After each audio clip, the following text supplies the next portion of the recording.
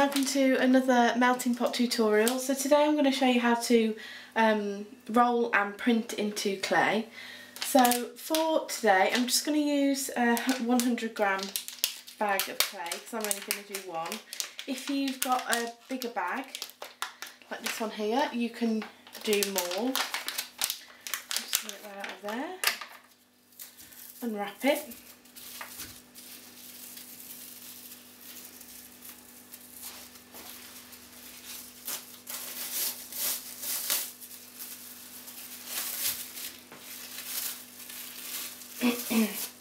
And there's my clay. So remember that when you're using your clay, as soon as you take it out of your packaging, it's going to start to dry out. So we don't have to work really quickly, but it helps to not take too much time. So always plan before you start.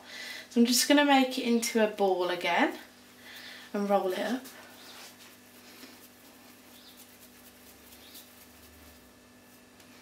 And then I've got my tea towel. So here I've got a tea towel, a straw, a knife and a rolling pin. Tea towels like this, so not fluffy ones, just so that when you're rolling into it, it doesn't leave too much of a fluffy print in your clay. Or you can use cling film, but this just means that we don't have to throw it away. So I'm going to pop that in the middle of my very gorgeous tea towel. This is my crafty tea towel. And then just give it a squish down. And I can see where it is on the tea towel, and then I'm just going to roll it out, trying to keep it symmetrical.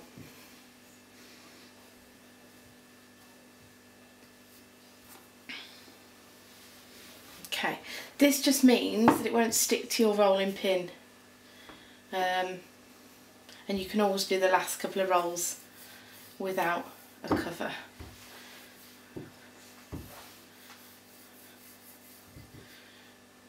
So I want mine quite thick, so that's all I'm going to do to mine. Then I'm going to take a cup, so I've got one here. I'm going to pop that on top and just cut around.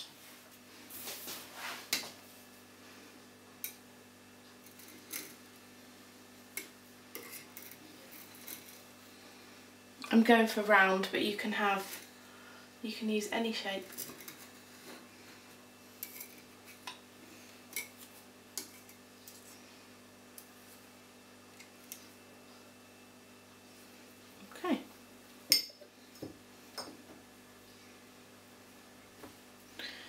Disc. I'm going to pop my extra clay back into the packet in case I want to add any little bits to it later so it doesn't dry out.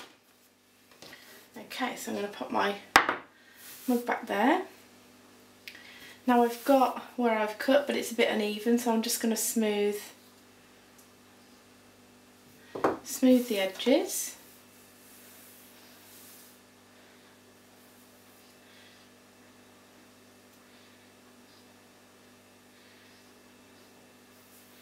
Like that. Because it's flat, it's probably better to keep whatever you're using to roll it on underneath it so that you can lift it up without having to peel it off a surface. So that's my disc done. And now I'm going to put a hole where I want it to hang from. So I'm going to pop my hole just there.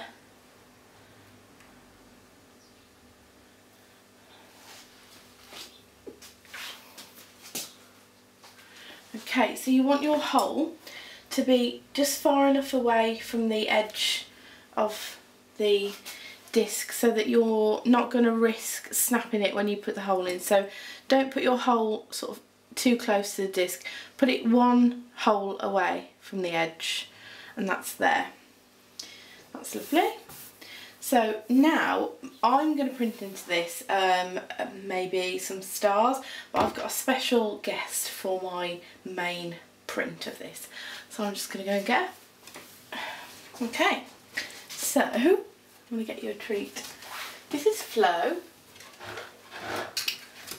who I'm going to lure in with biscuits. Yeah. Like this one? Good girl. You have it up here. Have it there. So to do a paw print, I'm just going to hold one of her paws and I'm going to put it right in front of her, and I'm just going to hold my hand over the top of it to keep it down. So Flo, can we do this first? Thanks. She should be used to this by now, but she really isn't. Ready? Good girl. Go down, go down. Yeah, good girl. Ready? Go on then. Well done. Here you go. Good girl. So there is my paw print. Let's rotate it around. We've even got some of her little hairs in there. Oh. So around this, I think I'm just going to use the straw again just to do some circles. So I'm just going to print that in.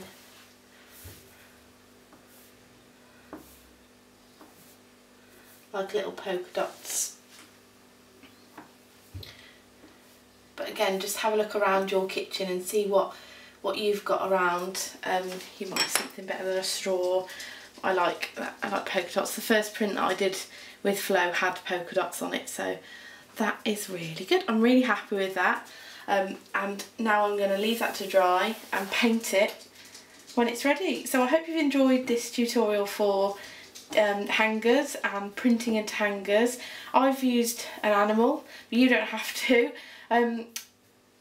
It's all about having that shape to then print into and having something that you can hang on your wall. So you could even print letters into it. You could use these sorts of things as baubles for a Christmas tree.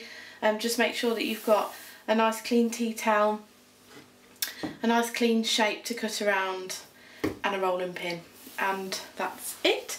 Thank you very much for watching, and I hope you've enjoyed this mini tutorial on hanging decorations.